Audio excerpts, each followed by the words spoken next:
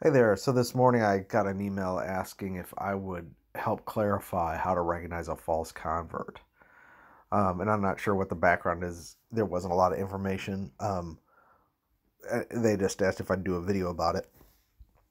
What I felt led to stress is what's important is not recognizing so much a true or false convert, but being able to discern the gospel. Once you've got the gospel right, then you've got a position to be able to determine who is in the faith and who's not in the faith. And even Paul said, test yourselves to see whether or not you're in the faith. Or do you not know Jesus Christ lives in you? And what he's saying there, when you say in the faith, he's saying test yourselves to see if you actually believe the gospel. So there's not something mystical about being in the faith. It just means, what do you believe? Do you believe the gospel? And the gospel is the message that saves us. The gospel is a message about the person and work of Christ. And we know it's in 1 Corinthians 15, 1 through 4, that he died for our sins according to the scriptures and rose for our justification according to the scriptures. And he was seen by men. He's alive today. And when it says according to the scriptures, that implies some understanding that there is a basic understanding. It doesn't mean you have to be a Bible expert, but we know that he's the Son of God. He is God in the flesh. He came and died for my sins because I couldn't pay the price. The law condemned me to death. God's judgment, according to God's judgment, I was condemned and an heir of wrath, And he is the one who made peace for me because I could not. And there's no work that I could ever do that could merit justification, to be able to stand in God's presence. I'm a sinner and I am condemned. And yet Jesus died for my sins. And his death was sufficient. His blood was offered up to God and suffices and satisfied God and satisfied the claims of God's wrath, satisfied justice, and now God can righteously forgive me. And Jesus rose from the dead, which proves that I've been justified. He was in my place. He is my substitute. If he was standing in my sins, and if his offering had not paid the price, then he wouldn't have been raised from the dead. So now that's more than you need to understand. I mean, that's like after you've been around the gospel for a little while that you can say something like that. But the gist of it is, it's not of works. It's he who believes on him who justifies the ungodly, though he works not. His faith is counted to him as righteousness, and Jesus did it all. I am a sinner, without a plea, save that Jesus died for me. Right? This is it. That's it. And there's that is the message. That truth is the message that saves you. And 1 John 5 says that he who believes God's record concerning his Son has the record or the witness in himself, and it's the Spirit that testifies, and he's born of God.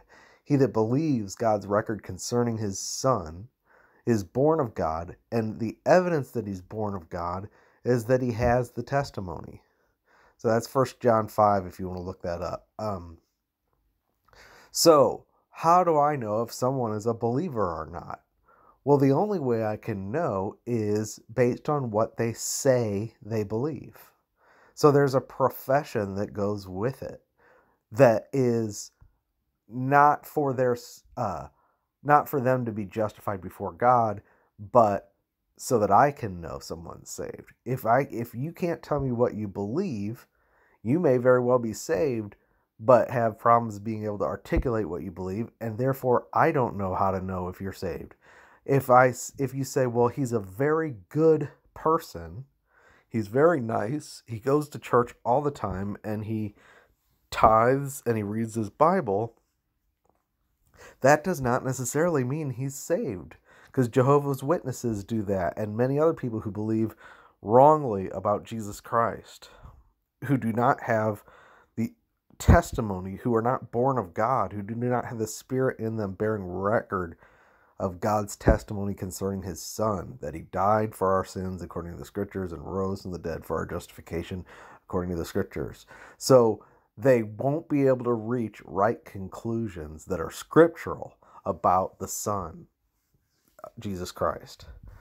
And unfortunately, in many churches today, we don't even get to talk about Jesus. I don't go to churches anymore, but you didn't even get to talk about Jesus Christ. You didn't know what the guy next to you believed. You assumed he was a Christian, and we've been taught to assume everybody's a Christian who shows up at church, And it turns out that many, many, many people cannot come to correct conclusions about Jesus Christ that are scriptural. They can't arrive at it because there's a spirit of error operating in them. The Spirit of truth doesn't bear witness and lead them into all truth concerning the Son. They're always off. That is an evidence that there's possibly a false conversion or not a conversion, not the behavior. Because a genuine believer who is saved, has the testimony, and believes rightly about Jesus Christ, can fall into all kinds of sin if they're still growing in knowing that their own sins are forgiven. Because we know that Jesus died for our sins according to the Scripture, but then there's another exercise of faith. Not another exercise of faith, but there's a growth in faith to realize he died for my sins, and that means I can come to him and receive from him and and know that I'm forgiven and know that there's no condemnation, and therefore I can walk in the light. I'm qualified to be in his presence. His presence is the only thing that has the power to keep me from falling into sin. And if I'm in condemnation, even though I correctly believe the gospel and have the witness of the Spirit, but I'm still struggling to believe that he actually, loved me. Like for me, I grew up in a very abusive environment, and I was adopted, and I had identity issues, and I never knew, I didn't have a father figure. And so it was very difficult for me to personally embrace. I had all kinds of shame. So it was difficult for me to personally embrace that Jesus actually receives me. I had to work really hard to speak the Scriptures to myself and fight the fight of faith to say, I'm accepted in the beloved. There's no condemnation for those who are in Christ Jesus. I'm born of God. I'm a member of the household of God. I'm not an orphan. I'm not a stranger. I'm not alone. I'm not a leper. I'm not alienated. And yet I couldn't deny that Jesus had died for my sins and rose from the dead, even though I went through that struggle. And while I was in that struggle, it was easy for sin to reign over me, because if you cannot boldly stand in God's presence and boldly come to the throne of grace, and you shrink back in shame all the time, and you're just fighting to try to establish a ground to stand on, then you're weak, and you'll never live any kind of victory in your Christian life, and sin will be your master. And during those times, false converts will say you're not saved. So in the church, you got all kinds of sin. Meanwhile, you're going through the real struggle, saying, Lord, have mercy on me, a sinner, and going home justified, even though you still feel wretched. Meanwhile, the false convert next to you, who's tithing all the time and prays long prayers and is always faithful at church and doesn't have a lot of outward sin in his life, is looking at you and saying, God, thanks, I'm not like that person. Thank you, I am not like him. Well, what does that show you? Who believes the gospel? The false convert is the one that can't believe the gospel, that does not believe the gospel. And the way you know he doesn't believe the gospel is because he can't apply it to anybody. He may think he's saved, okay? Of course he's saved because he's so good. And yet, if you say, no, Jesus died for that guy next to you who's struggling, he'll say, No, he needs to clean himself up, or Jesus is going to throw him in the lake of fire. He's going to say, "Depart from me, I never knew you," to that guy. Now I'm saved, but he's going to say, "Well, how do you know that?" Well, because look at him. Look what he does. You can't do that and say you're saved. See, that's a false convert, and that is a person who's taken the way of Cain. According to 1 John, the one who hates his brother is the one who is like Cain, who rejects the testimony of Abel. Abel only has the testimony that he's righteous because he offered blood. There's nothing said about Abel other than he offered up the blood.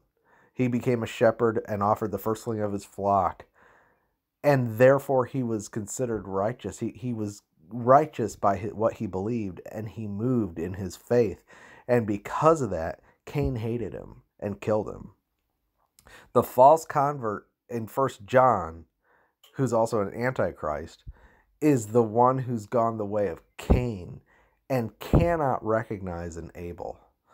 You know, maybe Abel was, we don't know anything about Abel. He could have been a very upstanding person, or he could have been a loose, person who was lazy and couldn't get it together, and all he did was shepherd while Cain was out there working in the field, and Cain just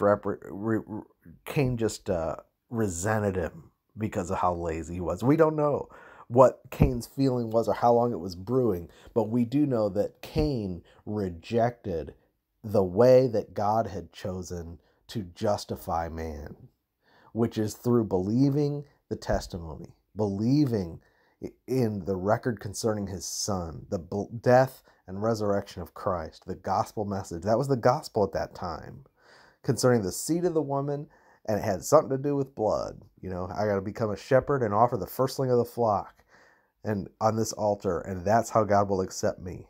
Not from my works, from the toil of the ground. I've talked about this quite a bit, actually. But a false convert is manifested when they reject someone's testimony and insist on behavior as the litmus test as to whether someone's righteous. Righteousness, when John talks about, he who practices righteous is righteous, the righteousness he's talking about practicing is the righteousness of Abel. And that was the offering which Abel had, which if we believe in the blood of Jesus Christ, then we know that God won't accept any other offering other than Christ himself. And so our faith is our offering. We approach God with the blood of Jesus, nothing else, never our own righteousness, never our own works. And the false convert is manifested when he hates the Abels,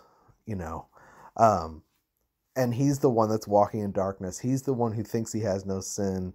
He's the one who thinks he knows God. He's the one who thinks he loves God, and yet he rejects God's way of justifying people, and therefore ends up hating Abel. He's the Pharisee, and Abel just has the blood, So that's how I would say it is. It's not so important that you learn to recognize whether or not I'm a false convert. First, you need to recognize whether you believe the gospel. And then once you know the gospel, listen to my testimony and you tell me if I'm a believer or not. I cannot say that someone who has the testimony of Jesus Christ is not a believer. I can say he's in the flesh. I can say he's going to be disciplined. I can say he needs to be kicked out of the church and don't have fellowship with him because he's he's practicing sin. There are consequences regarding the fellowship and everything like that. But I can't say he's not a child of God.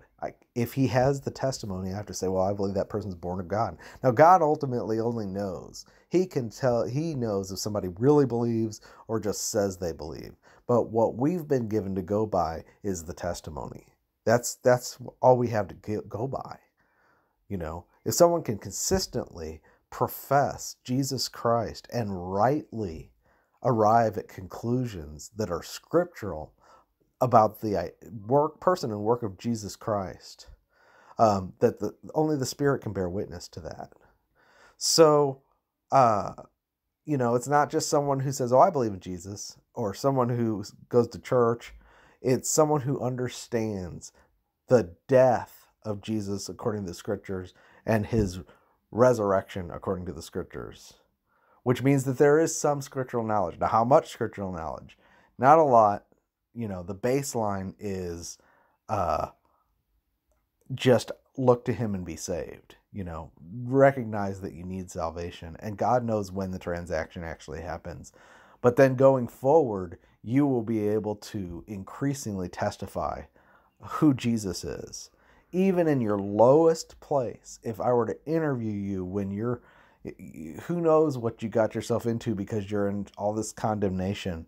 If I were to interview about who Jesus Christ is, you wouldn't deny that he's the Son of God. You wouldn't deny that he died for your sins. You wouldn't deny that he rose from the dead. You might say, well, I don't know if I'm really forgiven. I might have outsinned God. But if I said, yeah, but do you believe that Jesus is raised from the dead after he died for your sins? You'd have to say yes. Why? Because you can't deny the witness of the Spirit. And that's what saves you. Then you grow in the faith. You grow in your confidence. You grow in the assurance that really does cover you. But one thing that happens is when we think that it doesn't cover that guy over there who clearly has the testimony, but he's struggling in all kinds of sin and stuff, we block our ability to believe for ourselves. And that's why a lot of people stay weak and stay in condemnation, is because they can't apply the gospel to people. And it's very difficult to apply it to yourself when you're not applying it to other people. So, okay, well and I've got some teachings on 1 John. If you go through if you do a search, you can look for, just look for 1 John. I think I've got not a playlist, but different messages. I should put them in a playlist, about how to recognize the Cain versus, really it's about recognizing Cain and Abel. Okay, well, take care.